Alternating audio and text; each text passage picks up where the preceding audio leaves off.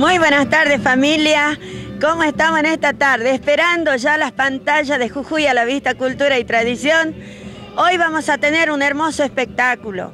No se lo pierda. Vamos a tener la presencia de la familia Bejarano, devotos del Gauchito Gil, donde nos van a explicar cómo trajeron al Gauchito Gil y cómo llegó a nuestra provincia. El Gauchito Gil, que está ubicado en Ruta 66 por la autopista, aquí en nuestra provincia, y también donde es muy venerado en el cumpleaños del Gauchito y también cuando es el día de su santo. Así que vamos a tener una espectacular explicación, la fe que le tenemos al Gauchito Gil. Y también junto a mi compañero David Alancay, que les va a comentar algo muy importante.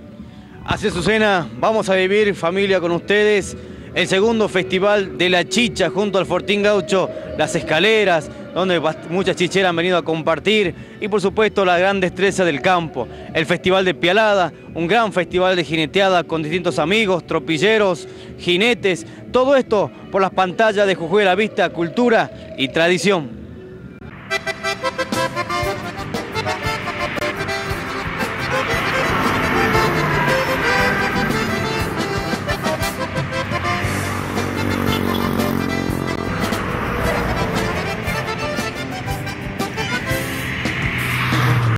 Llevando un sandar pura correntada, mi amor se va en la inmensidad y no volverá.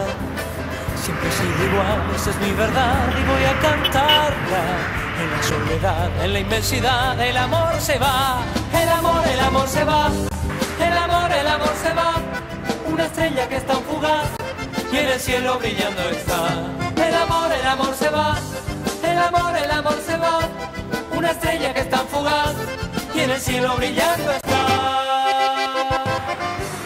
Bueno, seguimos con Jujuy a la Vista.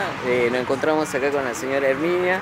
Sí. Bueno, Herminia, Muchas estaría gracias. bueno que vos nos comentes un poquitito la historia de cómo llega acá el Gauchito Gil a este lugar, ¿no? Sí, el Gauchito Gil tiene su linda historia. Bueno, yo viajaba mucho para embarcación, me iba mucho tenía un colectivo ya muy viejito, nos íbamos a vender y yo cada que lo veía así en la ruta no lo conocía. Cada que lo veía en la ruta veía así siempre así de rojo, pero únicamente lo vi al empezar de allá en embarcación cerca de Pichanal. Y de ahí un día me bajé, me dijo la gente que era un gauchito muy milagroso y tal es las penas mías de salir a vender y tenía que vender tan lejos para poder tener venta. Entonces le pedí al gauchito que nunca me pasara nada en el camino. Y nunca me pasó nada, nunca nos pasó nada. Y de ahí hemos agarrado, hemos decidido, también en aquella época existía el canje, que le pedí una de esas de que yo quería cambiarlo al colectivo, quizás para sacar por algo más nuevo. Y sí, gracias a él, lo único que le pedía era trabajo y salud. Y empecé a trabajar, trabajaba bien y así me compré un camión. Y bueno, con el camión que lo tengo y estoy trabajando, estamos bien, pero siempre mi idea era traerlo al gauchito para acá, para Jujuy, para que toda la gente lo conozca. Y así vino el gauchito, que ahora es su cumpleaños y él está cumpliendo 10 años desde que yo le traje acá al gauchito. Herminia, coméntame qué significa para vos, ¿no?, la celebración, digamos, del aniversario del Gauchito Gil, particularmente para vos. Para mí el gauchito yo lo he traído y significa como un hijo para mí.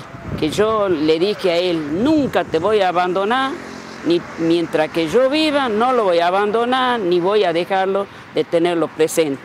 No sé qué harán más adelante, pero siempre que ahora cumple 10 años y que diga a la gente, yo le celebro el cumpleaños y le celebramos el aniversario de él. Bueno, Herminia, comentame también el hecho de que veo acá muchas velas de velitas color rojo. rojas. ¿Qué significado tiene? Eso significa la muerte de él, porque él ha sido degollado, no ahorcado, degollado. Entonces, por la sangre derramada que él tuvo, por eso es que le prenden velitas rojas, o si no están con el poncho rojo o vestido de rojo. Pero justamente por la sangre derramada de él.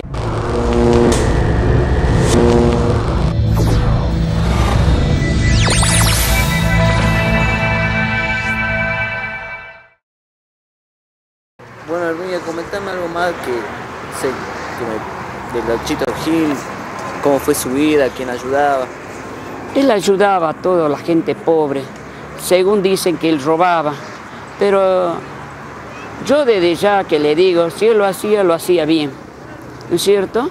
Y como que nos está ayudando acá a nosotros, tenerle tanta fe, ya la gente, hay gente, chicos, drogaditos, que venían y pidiéndole al gauchito por ahí, se están curando, muchas amarguras de gente, señoras que no han tenido su casa, también se le ha dado.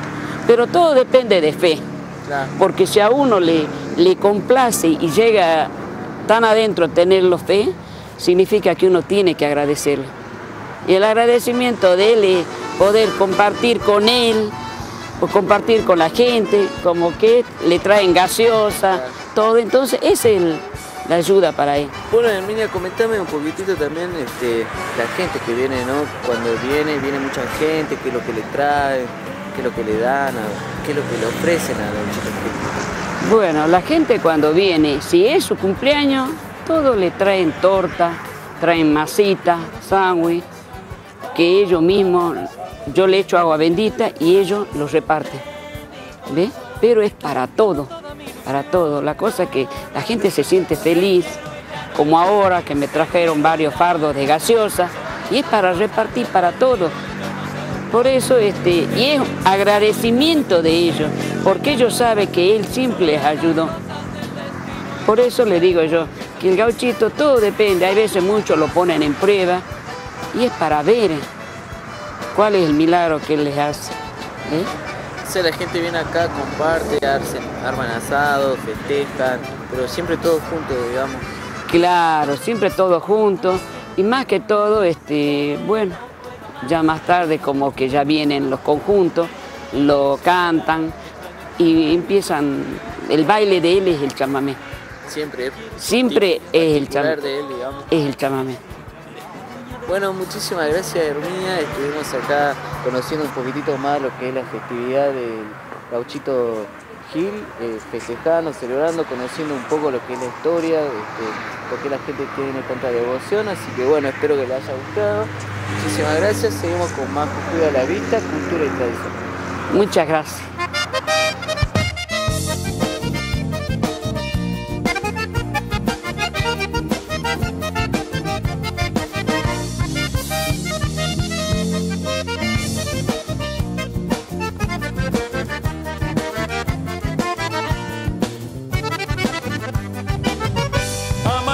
En la estancia San Guillermo, madrugando con el mate en el fogón, los paisanos ya preparan sus aperos, apurados porque el día ya empezó. El puestero que se vino desde lejos nos convida con tabaco pa' mascar y nos cuenta que se vienen los festejos de la Virgen que es patrona del lugar. Hasta el cura va a zapatear, de sotana a remangar, con toditas las solteras que algún día casará. Son las fiestas de mi pago, mucho vino y acordeón, preparando las gargantas, preparando el corazón.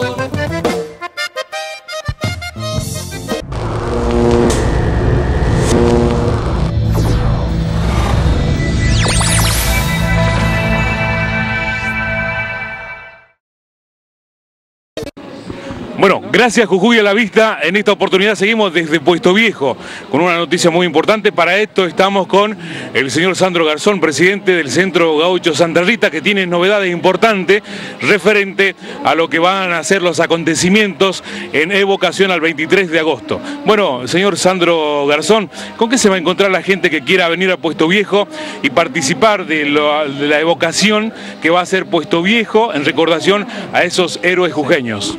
Así es, lo que queremos hacer un homenaje al 23 de agosto, en esta fiesta tan importante, digamos, que se va realizando más cada vez la cultura de los jujeños, ¿no? Es una fiesta importante que año a año lo vamos haciendo, esta vez lo hacemos como presidente del Centro Gaucho en conjunto con la Comisión Municipal, ¿no? Estamos coordinando, como así también con Grupo de Emprendedores y la Fundación Minetti.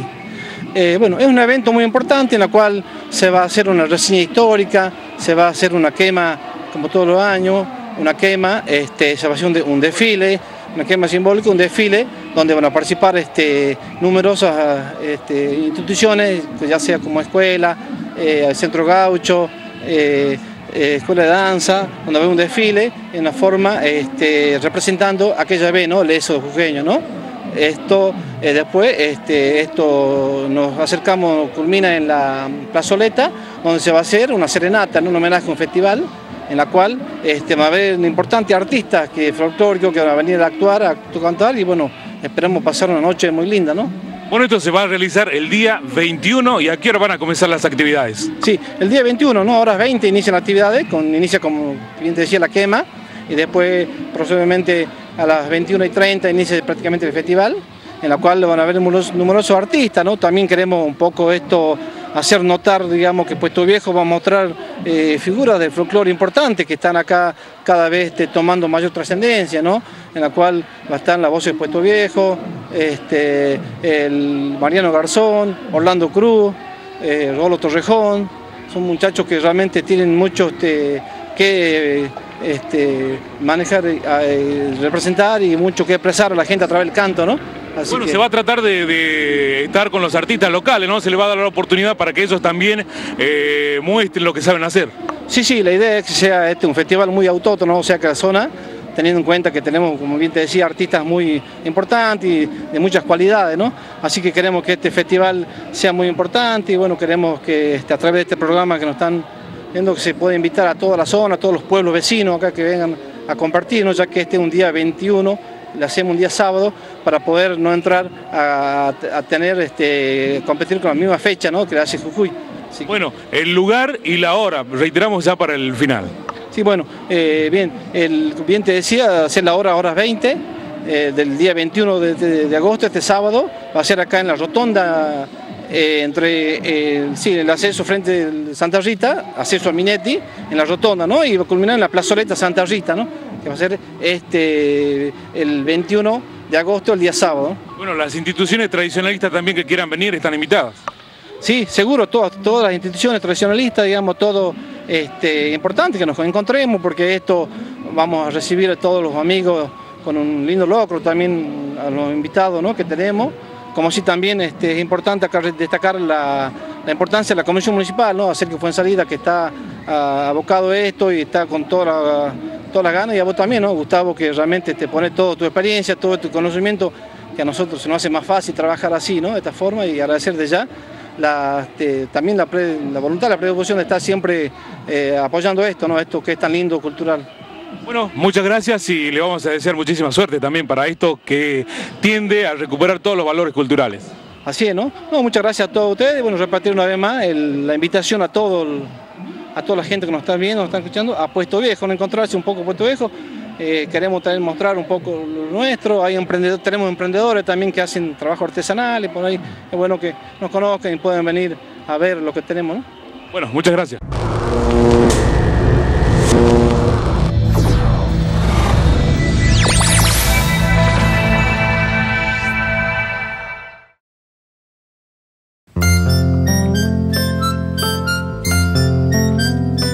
¿Qué tal, amigos? Continuamos con el segmento de danzas tradicionales argentinas y malambo. Para el día de hoy vamos a continuar viendo el estudio del gato, esta danza tan popular en Argentina. Para el día de hoy se viene el gato patriótico, una danza que también se la puede ocupar para los distintos actos, como por ejemplo el 25 de mayo.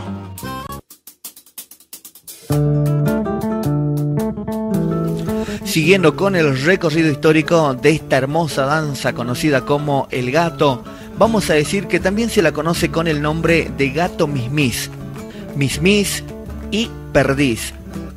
Estas designaciones, acerca de las cuales existe amplia documentación, coinciden con los testimonios de que esta danza figuraba antaño en sitio de honor, tanto en las reuniones aristocráticas como en las de campaña en los países antes mencionados. Estamos hablando de México, Perú, Chile, Paraguay y por supuesto la República Argentina.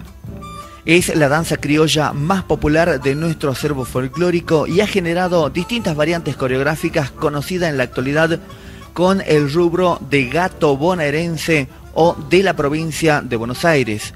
Gato porteño, gato cuyano, gato cordobés, gato con relaciones, gato encadenado, gato polqueado, gato patriótico, etc. Todas estas denominaciones no indican nada más que procedencia y ligeras modificaciones regionales o locales que nunca alcanzan a desvirtuar su filiación. En ciertas ocasiones se le menciona también como bailecito, coincidiendo todos en que se trata del gato. Ningún baile ha prosperado tanto como este, que tuvo el honor de alternar con el elegante minué, el cuando y hasta podríamos asegurar sin temor a equivocarnos que es el arquetipo de nuestras danzas nativas.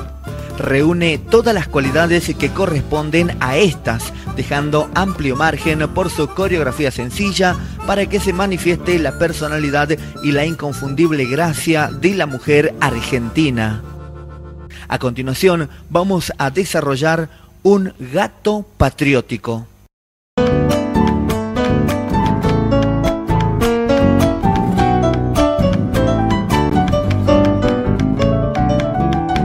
Hombre de sal y quebracho, don Pedro Evaristo Díaz recibe a los forasteros con sus dos manos tendidas y un son muy galopeador que supo entender la vida. Quinchados sencillos, todo hijos, todo nietos, de pobreza por afuera y esperanza por dentro. Tiene una pared de sueños y otra llena de secretos. Rancho con ceibo en la puerta, voces, guitarras y canto, a veces risas y cuentos, otras bombos y llanto. Es el rancho de don Pedro, paisano de Calicanto.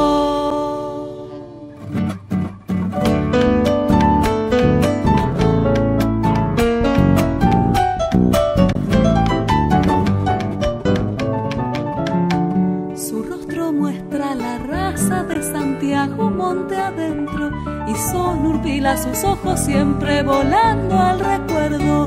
Años de empeño y labor sembrando música y versos. En más de una Salamanca don Pedro dejó encendidas a puro bombo nomás sus coplas atardecidas. Y en la noche caja y caja vida las amanecidas. Yo sé que son pobrecitos estos versos que te evocan, choque adentro el corazón y me estalla por la boca. Don Pedro Evaristo Díaz, de amor llenaste mis coplas.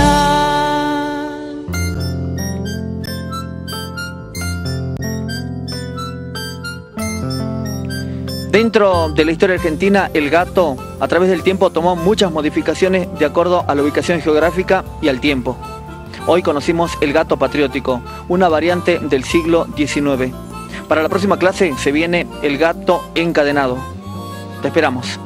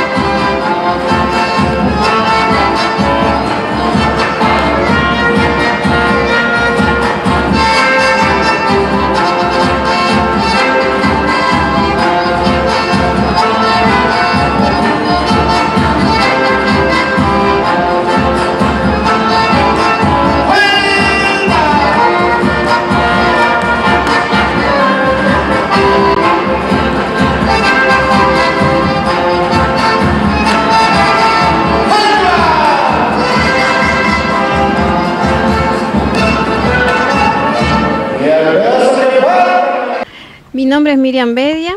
Bueno, nosotros estamos organizando el festival, el segundo festival de la chicha, ya que esta es una actividad que se estaba perdiendo. En realidad es muy apreciada por varios, pero ya el hacer la chicha ya no todos la hacen lo mismo, simplifican los pasos y bueno, por eso queríamos ver cuánto o cómo está desarrollada esta actividad. Bueno, por ello hacemos el festival. Nosotros somos de la localidad de La Escalera, pertenece a Pealpalá, pero queda muy cerca de acá, 30 kilómetros, no es mucho. Bueno, ahora les paso a explicar cómo se hace la chicha.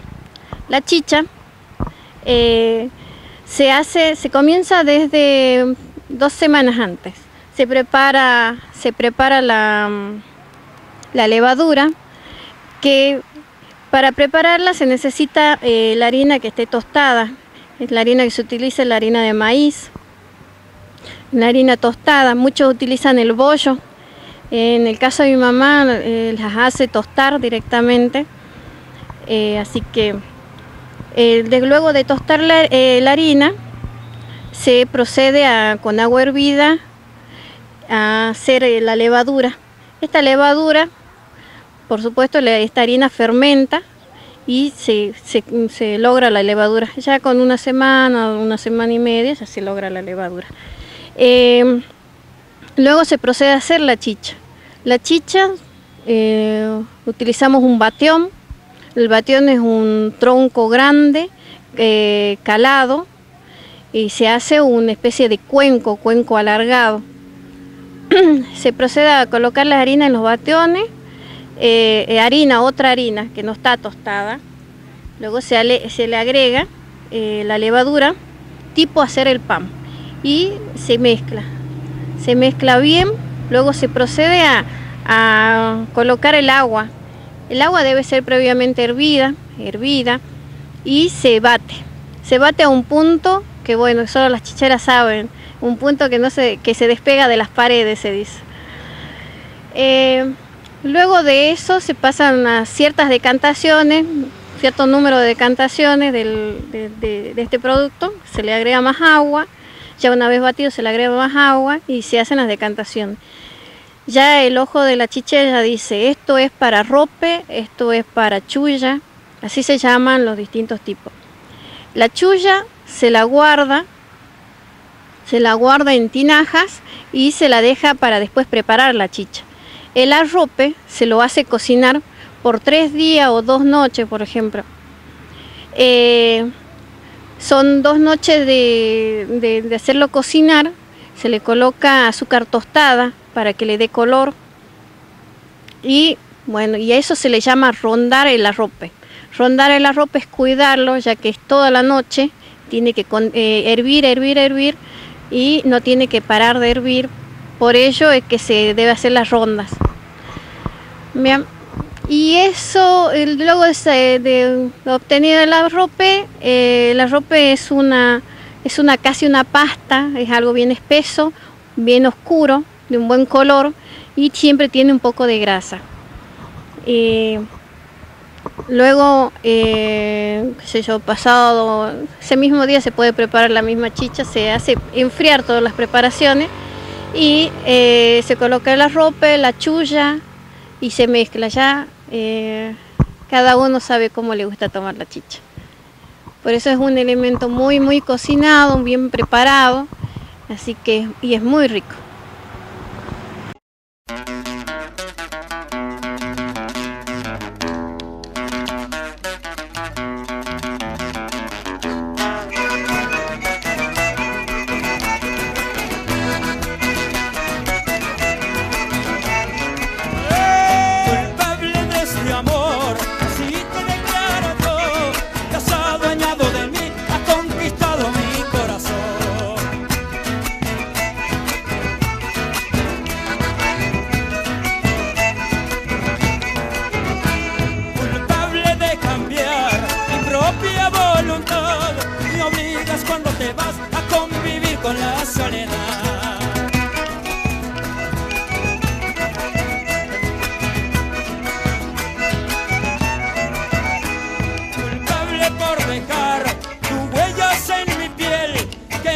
Puede borrar, por eso nunca te olvidaré.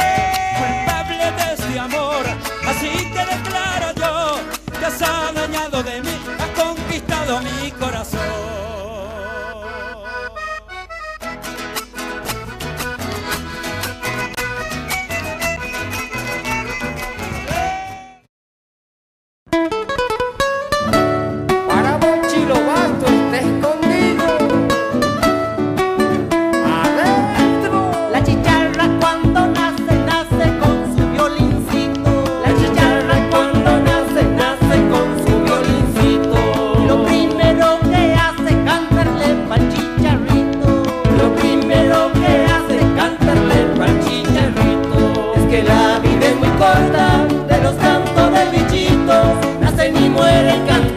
Pero dejan sus huevitos. No le aflojen ni abajo el agua, mi rey.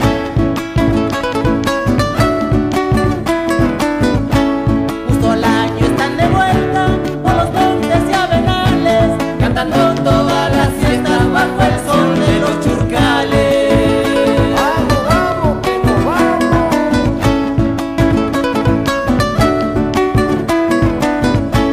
Chicharrita, chicharrito, yo también salgo a cantar, machadito con la loca cuando llegue el carnaval. A ver cómo hace Palma, 23 de agosto, che. Adentro. Amalaya, Dios me diera esa virtud y ese don. Amalaya, Dios me diera esa virtud y ese don. De nacer todos los años como el chicharro cantó. De nacer todos los años como el chicharro cantó. Bueno, nos encontramos aquí en el predio de la Federación Gaucha Jujeña. Yo integro el Frontín Gaucho Las Escaleras. Hemos resuelto por comisión directiva que se lo haga aquí en los predios de la Federación Gaucha Jujeña, porque somos una institución afiliada a la Federación, al cual yo soy vicepresidente, y hoy estamos festejando el tercer Festival de la Chicha y vamos a hacer una doma, una pialada. En estos momentos estamos dando de comer a la Pachamama, una costumbre que nosotros tenemos allá en el campo, en Las Escaleras, nuestro pago, es muy lindo. Y bueno, principalmente lo hacemos para que todo nos salga bien, que no haya ningún problema. Todos nos debemos a nuestra madre, que es la tierra, nuestra madre virgen, nuestro Señor Jesucristo, Dios. Y tenemos nuestras creencias y por eso es que acostumbramos estas cosas de jineteada, pialada, pachamama, chicha, una bebida que nosotros la hacemos con agua de nuestro pago. Tenemos chicha que hemos traído de La Escalera, hecha por doña Teófila Alarcón, de Bedia, que es una señora que vive a la orilla del arroyo Las Escaleras, donde la agua es cristalina, es muy linda y es todo natural. Por eso es que hoy día estamos acá en Jujuy haciendo nuestro evento para demostrarle una vez más a todo nuestro pueblo, a todo nuestro país o a toda nuestra provincia que realmente seguimos cultivando nuestras tradiciones. A cargo de la de la organización de este festival. Me dice que siga llamándolos para el sorteo en la categoría grupa, a los jinetes gruperos, que se acerquen entonces a la categoría grupa, que quieran montar en esta categoría. Traigo de las madrugadas la voz del bichaje que anda, como haciendo propaganda con sus charlas engoladas. Traigo de las cañadas. ¿Qué tal? Buenas tardes, amigos. Muchísimas gracias por estar presente acá, por dejarnos dar un minutito de ocupar de su programa, ¿no? Jujuy A La Vista. Bueno, en parte de la Federación Gaucha queremos acotar algo por el tema del 20 de agosto. Había unos malentendidos que decían que no iban a desfilar los gauchos. No es así. El desfile de los gauchos se organiza normalmente en el horario previsto, lo que ya viene de mucho tiempo. Así, por eso le pedimos a los amigos gauchos que el día 23 de agosto estén presentes temprano, como siempre acostumbramos, a las 11 de la mañana, y para que comience así temprano el desfile, a 11 de la mañana, o sea, 2:30 hasta las 2:30 de la tarde. Por eso queremos que estén los gauchos presentes en ese momento. Está listo el Augusto Arede. Ahí salió, qué caballo, hermano, que le ha tocado trabajoso. Salió por el campo buscando ahí en el campo. El paisano va trabajando con el revenga. Entró en tiempo entonces. Entró en tiempo el paisano. Fuerte los aplausos para el amigo Arede. Me voy al palenque ahora. Para los machilos Juárez y toda la cerca, Dos, Helio Guadarrama. Entonces, el capataz de campo tiene la última palabra. Ahí salió del dos. Ahí Guadarrama salió buscando el campo, el caballo. Va trabajando el jinete, lo echa un poco para adelante. Llámalo abajo, señores. Fuerte los aplausos. ¿Cuánto parece? 6:25 para el amigo. Quien pudiera volverse para los cerros, zambas para bailar. Bueno, buenas tardes, me llamo Ricardo Cruz, vocal titular de la Federación Gaucha, y queremos convocar a una reunión a los jinetes y delegados de acá de la zona, digamos, capital y a sus alrededores. Corresponde Perico, San Antonio, Monterrico, Palpalá. Para el día 18 a horas 17, que nos traigan ya la nómina de jinetes de cada institución, por supuestamente avalado por la institución gaucha a quienes representan, más fotocopia del DNI, y un valor que se ha acordado de un importe de 80 pesos para la monta. Para el día 21 convocamos también a que va a ser el día de la jineteada, a horas 14:30. En este caso rogaremos a los jinetes, tanto a los delegados, que sean puntuales, porque está previsto que la jineteada empiece a horas 15 aproximadamente, o 16 más tardar, para aprovechar la luz del día, para que se pueda ver bien, no haya ningún problema, el tema de los jinetes, tanto los caballos. Así que bueno, convocamos a los jinetes de la zona, digamos, que sean puntuales, por favor. Muchísimas gracias. Esta chacarera va dedicada para el gaucho, los perales, los molinos y todas las instituciones gauchas de Jujuy. Se va la primera con los criollos. ¡Y adentro! Cuando me acuerdo del pago donde nací, queda del fuerte para dentro, queda muy lejos de aquí.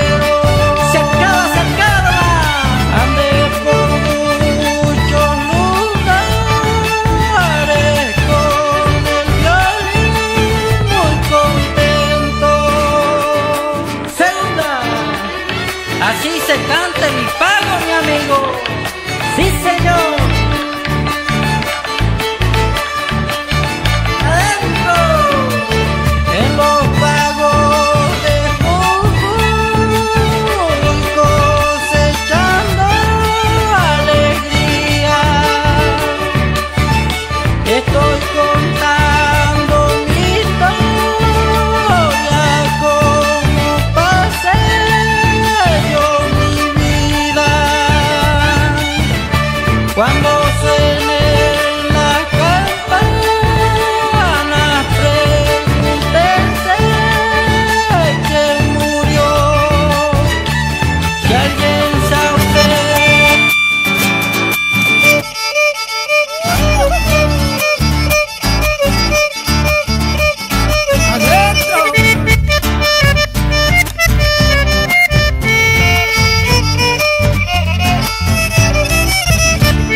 Seguimos chacareando. ¡Vamos!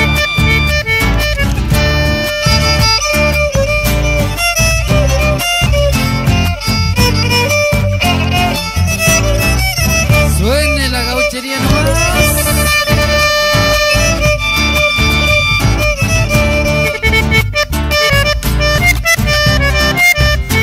Airosa, airosa, airosa.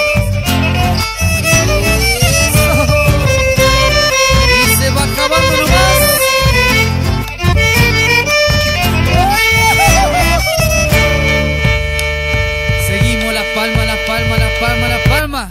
Suena la gauchería nomás. ¡Vamos! Y adentro.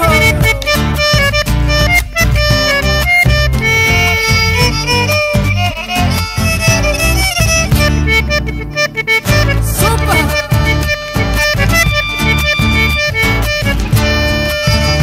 Zapateale, chango, vamos. Airosa, airosa, airosa.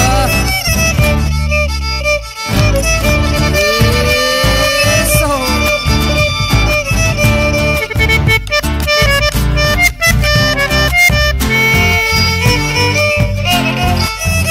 Y se va acabando nomás.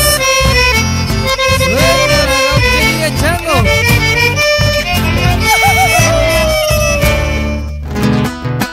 Vamos, Facundo García, cultivando tradiciones y que se venga esa chacarera.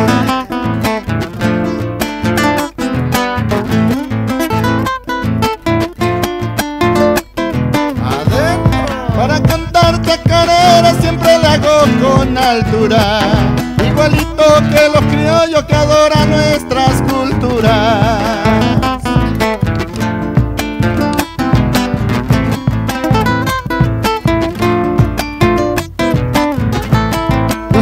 Cantor jujeño nacido en los verdes valles, donde cultivan las coplas y adoran nuestros paisajes.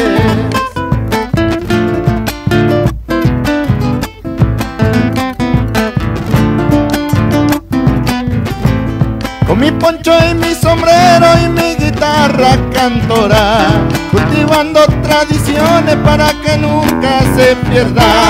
Chacarera, chacarera, soy el cantor de tus valles. Llevo el verde y en mi pecho reflejo de mis paisajes. Vamos con la que falta, compadre.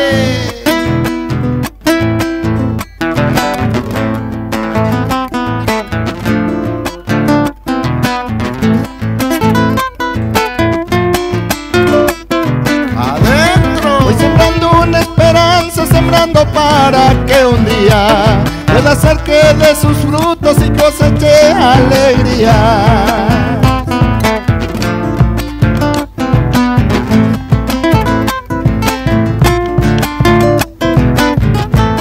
Soy un pájaro que canta en la cima de una rama, soy el que da alegría y adorna nuestras mañanas.